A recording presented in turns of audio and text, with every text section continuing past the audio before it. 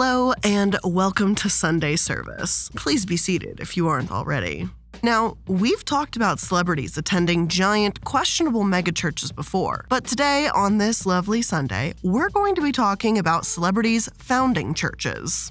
If they can run a business, they can run a church, right? Well, that's a bit debatable, especially when it comes to no other family than the Kardashians. So hello and welcome to a very special episode of the Corporate Casket. Today, we're chatting about the religious nonprofits founded by the Kardashian family. And yes, there's more than one. But the question here today is, are these actual legitimate organizations or are they just tax havens? Well, let's take a look. Though before we begin, please be advised that this first portion of the episode will mention sexual assault. With that being said, let's get into it.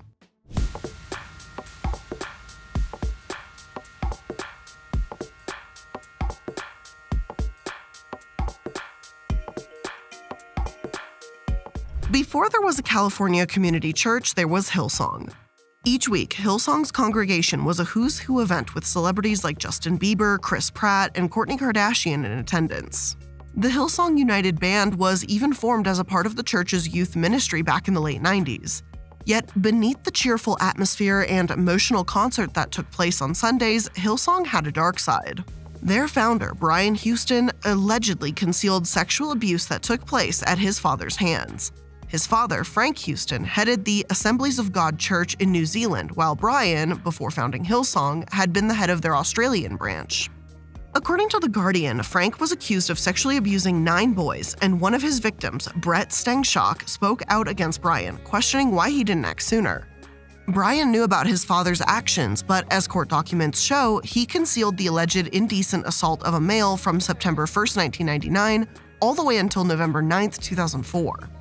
If you're wondering why he seemingly stopped hiding this information in 2004, that's because Frank died on November 8th of that same year, without ever having been charged by authorities for his acts. Brian claims he's been open about all of this and sufficiently transparent.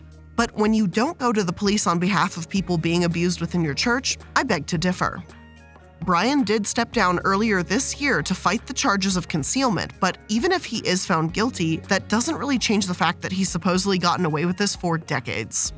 Not to mention, Brian says he didn't want to contact the police at the time because he would be preempting the victim, and he believed it was up to the victim to decide how to proceed. Again, the argument doesn't hold much water when you account for the fact that one of the victims was only 7 years old, and Brian was aware of that. This isn't the only controversy Hillsong has found itself in, though. In 2020, Pastor Carl Lentz was accused of having an affair with a woman by the name of Raneen Karim. According to Karim, Lentz never wore his wedding ring, and that even when she learned he was married, she stayed in touch because she didn't want to judge him. Lentz was fired once this was revealed, and as Houston explained, quote, "The action has been taken following ongoing discussions in relation to leadership issues and breaches of trust, plus a recent revelation of moral failures." This moral failing led many within the church to question who they were looking up to. While affairs may happen and mistakes can be made and redeemed, for someone to be a godly man, this certainly wasn't a godly action. However, while this would be questionable enough, Carl was soon after accused of bullying, abuse of power, and sexual abuse. Though Carl has denied the allegations, they are incredibly damning. Leona Kimes, his former nanny and housekeeper, claims that Carl would touch her intimate areas without consent and repeatedly requests she give him massages. When Carl's wife found out, Kimes was the one blamed and silenced before being ultimately fired. Kimes did blame herself at first too, stating, "I would leave church on Sunday full of shame after hearing his sermon. I would think it was all my fault, only to get a flood of messages from him that afternoon." She considered talking to leaders, but Carl's wife allegedly dissuaded her from doing so, instead insisting that she be the one who repents. She remains on Hillsong staff to this day, even if she isn't working for Carl anymore. Unfortunately, Kimes isn't the only one that's made recent allegations of sexual assault. Anna Crenshaw, a student at the Hillsong College, stated that a staffer and the son of a human resources chief, Jason Mays, touched her inappropriately at a party. Mays was dismissed as a just young, drunk, stupid, and in a bad situation by none other than Brian Houston. And I find that really interesting because Brian seems to have a knack for dismissing sexual assault allegations. It's why I find it so unbelievable that he had no ill intent when he just ignored people's concerns around his father. This makes multiple instances between multiple people when he has not acted. So what would it take for him to actually care? I've got no idea. That wasn't foreshadowing for anything. He literally just won't take action. But, I don't know if I'd want to find out either. But that's not all. Kimes herself has actually come under fire for paying a former church volunteer just $150 a week for 25 hours of work for caring for her daughter, looking after her dog, and cleaning. Other Hillsong members even have a name for this, the Hillsong hangover. Apparently, volunteers can be so overworked that they become, in essence, nothing more than servants to the wealthy higher-ups. Hillsong also teaches the prosperity gospel, a troubling notion we've talked about in our megachurch episode, and it ties wealth to faithfulness. Basically, it's the more money that you give to a church, the better of a Christian you supposedly are. It's an absolutely bonkers, rhetoric, and I don't understand it, but apparently some of your favorite celebs, this is what they worship. Elliot Page has also called out the celebrity church for being anti-LGBTQ+, as Hillsong pastors have reached out about overcoming gay demons and praying the gay away. So I guess gay people in leadership positions in the church is unacceptable unless, of course, you're Brian Houston's father and it's with a child. Good to know, but pretty disgusting. Between the homophobia, overworking volunteers, the affair, and all these sexual assaults, Hillsong no longer has a major presence in the US anymore. It still exists, but it's far from the popular music concert Sunday worship that it once was. So I know, some of you must be asking, why did you even bring this up at all, Blair? Why does this matter? Hillsong isn't the California Community Church, and their controversies happened long after the Kardashians' church was formed. The reason I feel the need to summarize the many issues around Hillsong is because it shows the kinds of people the Kardashians surround themselves with, and the kind of gospel they were interested in hearing. The prosperity gospel, leaders that aren't held accountable for their slimy actions, it's all going to be present in today's episode. And whether the Kardashians hated or were inspired by Hillsong, there's no doubt that these themes leaked into their own church too.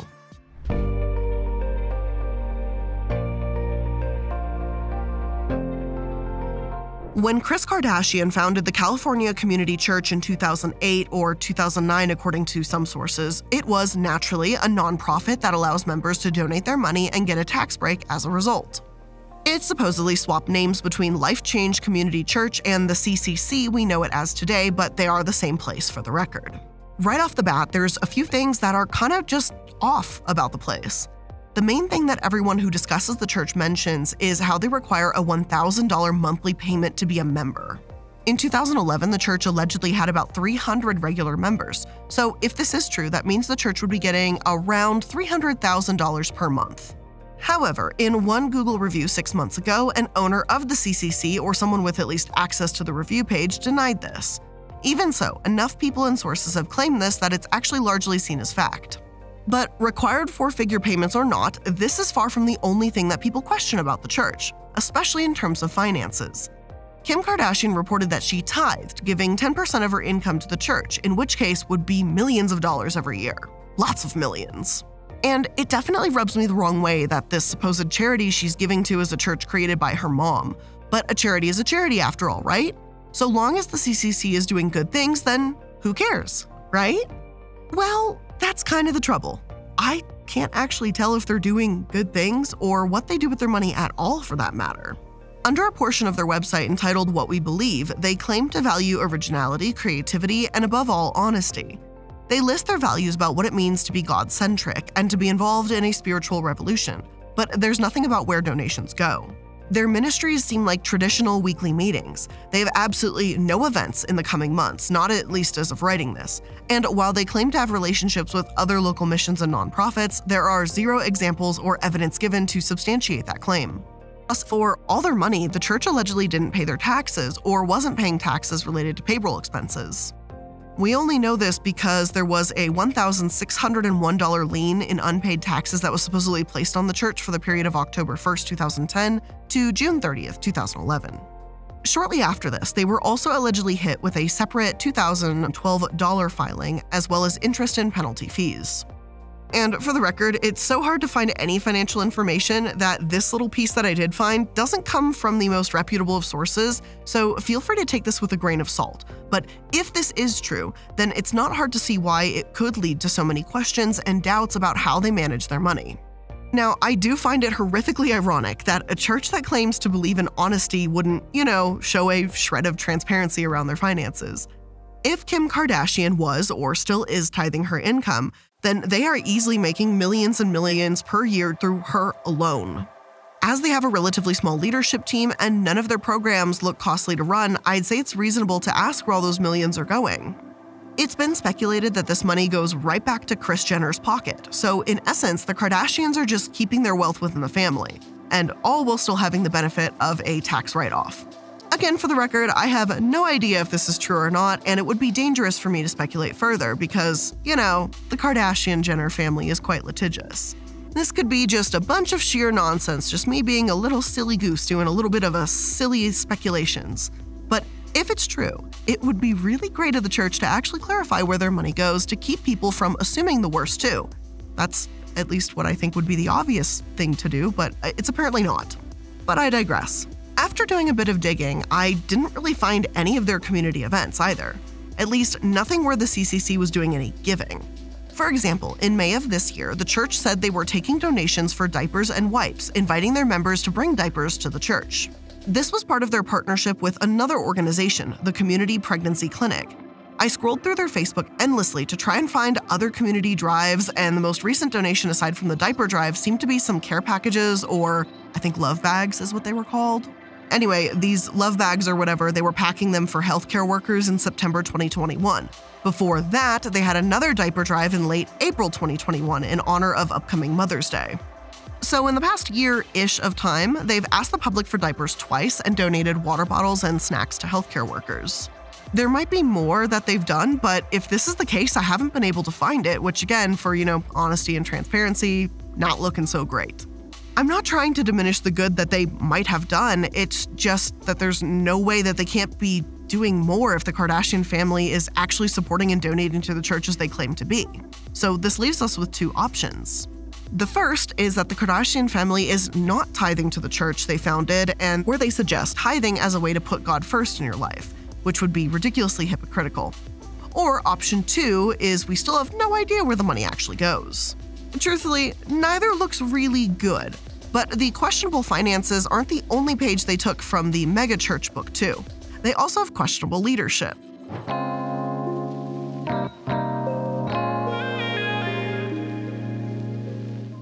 Please note that in this next section of the episode, we are going to briefly mention suicide. Thank you. Although Kris Jenner is known to be the founder of the CCC, another one of the founders and head pastor, Brad Johnson, is also listed on their website. Very little is actually said about Brad, with the little blurb about him simply reading, prior to California Community Church, he served some of the fastest growing and largest congregations in the United States. These other congregations are obviously not listed, though the blurb adds that Brad had been at rock bottom before, and he believes that everyone can have a fresh start with God through Christ. As it turns out, while the CCC may not outwardly state what rock bottom actually is, articles have floated around detailing Brad's personal life and the controversies he's been involved in. According to the Acorn, he was a rising star in theological circles and the senior pastor of a 4,000-person congregation in Westlake Village before. Apparently, in 2007, he cheated on his wife and irreparably damaged his reputation there. After the scandal, Brad said he had no intention of preaching again, with The Guardian quoting him as stating, "Regarding future ministry, no, can't see it, not qualified." Brad claims that around this time, he attempted suicide 3 times. Twice he got into his car with plans to end his life, and the 3rd time he overdosed on pills. Brad survived his attempts, sought out a psychologist, and a friend gave him money to keep him from becoming homeless. He states that he truly picked himself back up again, seeking weekly counsel. "My goal was just to heal and be a good Christian man," Brad said. He didn't intend on preaching again, but when Kris Jenner found him working at a Starbucks, he was convinced to go back to his calling and leading a church. Kris Jenner herself says that God was saying to her, "Go get him, go find him," in regards to seeking out Brad as a pastor. Now, Brad uses his experience as a teaching tool and as an example for his congregation. He admits that weekly services may look more like an AA meeting than a service, but many seem to respond well to this. Brad appears more human to them, more real and genuine because of what he's been through. There's a level of trust there because of how Brad admits to his flaws. And I'm all for giving people second chances, and while I have seen some treat Brad's past as a way to discredit him, I don't believe that it should be. Brad clearly sought help and seems willing to learn from his mistakes. His past isn't my issue. He did say that he wasn't qualified to be a pastor, and then he sought counsel for his problem, so I do question why that suddenly makes him qualified as a leader. But my biggest problem is, again, the general lack of transparency. Brad has this story he shares about becoming a new honest man, but no one in a leadership position is really coming out and assuring us where any of the money in this church goes. Whether or not you believe Brad is deserving of a leadership position, many question the second church that came out of the Kardashian family, one that drew even more criticism and raised even more eyebrows.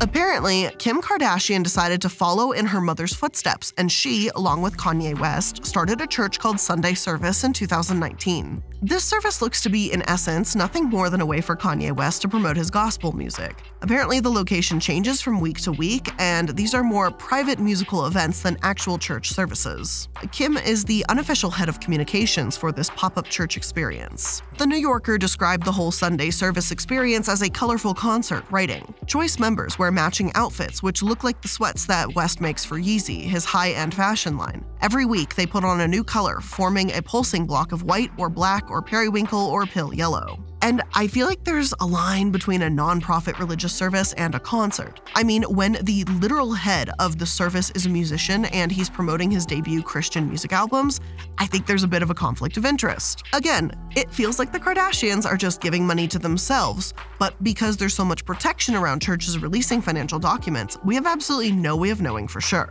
But it gets better, because everyone who attends the Sunday service has to sign a non-disclosure agreement. Despite plenty in the audience, and yes, I say audience instead of congregation, plenty of them sharing videos of the concerts on Instagram. Maybe you like Kanye's music. That's entirely subjective and up to you. But the idea of him leading a church rubbed quite a lot of people the wrong way, given his controversial statements about Christianity in the past. For example, he told an interviewer years ago that, quote, "I don't want to fucking be Christ-like.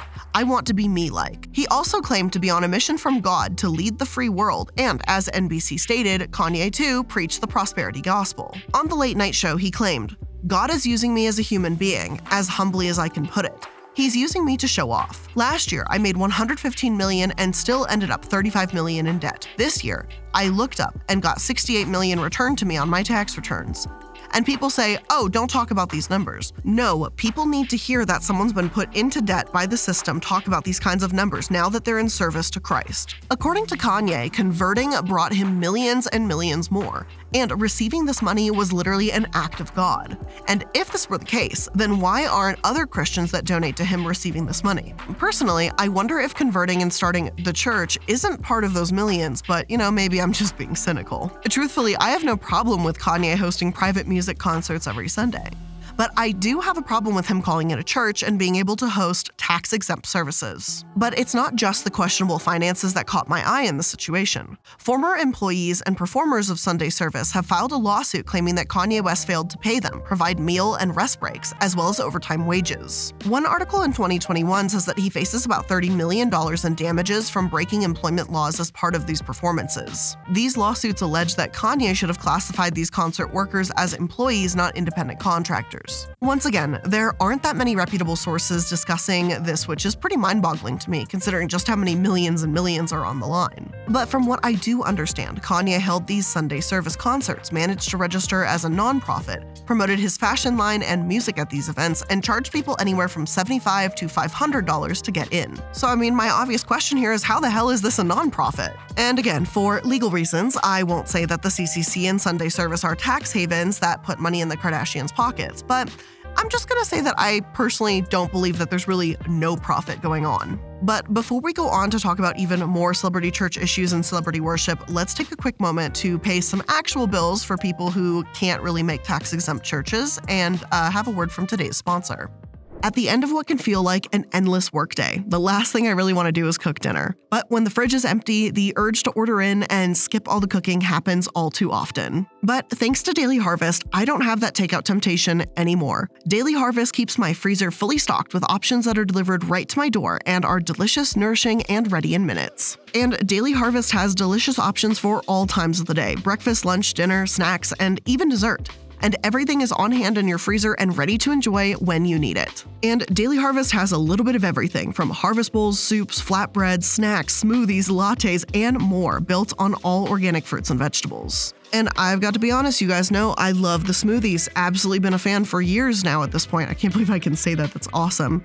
But I've gone back to being a little bit basic, and I say that because it's one of the first smoothies I ever tried from them, the strawberry peach smoothie. And I don't know, there's something about it that just hits different when, the temperature starts to heat up and it feels a little summery. I'm like, ooh, this is my jam again. So back to strawberry peach smoothies we go almost every single morning. And new on the scene is their delicious harvest bakes for those moments when you're looking for homemade feels without any of the work. Simply put, they are ready-to-bake, veggie-packed dishes sizzling with gourmet-level flavors that are big enough to share. You just won't want to. So avoid the takeout temptation and get Daily Harvest. Go to dailyharvest.com/casket and get up to $40 off your first box. That's dailyharvest.com/casket for up to $40 off your first box. dailyharvest.com/casket.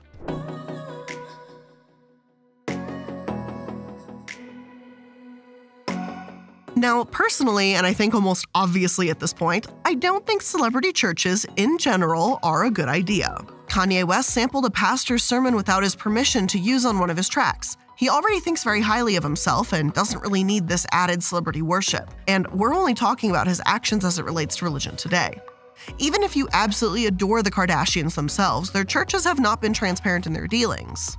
And if you're supposedly giving money to God and for God's cause, maybe you would want to know where that money goes? I know I would. Of course, though, the Kardashians aren't alone in their celebrity church sphere. Mel Gibson allegedly spent $68 million on the Holy Family Chapel, a 17-acre compound not far from LA. His church was so alarming and controversial that the Cult Education Institute actually posted an article about it in 2007. They claimed that it followed an antiquated ideology of Catholicism and that women had a strict dress code. No pants were allowed, long skirts only, and they had to have veils on their heads. The article also claimed that the church had $37 million in its private coffers, up $10 million from the previous year. With Gibson as the CEO, I'd be curious if he'd ever gave himself a salary, like with Kim Kardashian as head of communications at Sunday Service or Kris Jenner as a founder. And as a little disclaimer here, I'm not saying pastors shouldn't be paid. It's just that if these people really are Christian or godly as they claim, I'd like to hope that they would focus on putting as much as they can towards the needy while only paying themselves what they truly deserve, or what they actually need to maintain the church. While I don't know how much Gibson or the Kardashians pay themselves, or if they even pay themselves at all for the record, it feels wrong that they could potentially earn a dime from a church they made as millionaires. Yet these celebrity evangelical churches have absolutely dominated Hollywood for some reason. The Cut explains that these stylish white evangelical pastors are leading a new religious organization in Hollywood, which looks cool and casual. In each of these churches, there is a heavy focus on baptism, tithing, most have convenient iPhone apps for this purpose, and the Bible. The CCC is no exception for this as well, because they too have an app that you can use to donate to their church. The pastors in these churches have a very feel-good attitude, very chill, and many care about followers and donations as much as they seem to care about their preaching. The rise of the cool Christian or these cool Christian churches is something that's been talked about a lot online in recent years. And while I'm all for people believing whatever they want if it doesn't hurt anyone, these large prosperity cool churches sure don't seem to be helping anyone. The churches we've discussed today seem more intent on making sure that they have as much money coming in as possible than doing any actual charity work. And look, I know this might be a slightly spicy take here, but I don't think just giving a church money makes you a good person. It feels like some of these celebrities just want to say that they're closer to God or a better person for donating to charity, but all they're really doing is just giving a small portion of their money to a church within their community. A community that apparently is already very well off and probably doesn't need, financial help from a church. If someone actually wants to be a better person and help others, then why do these churches preach a prosperity gospel? You can just buy your way into heaven or something?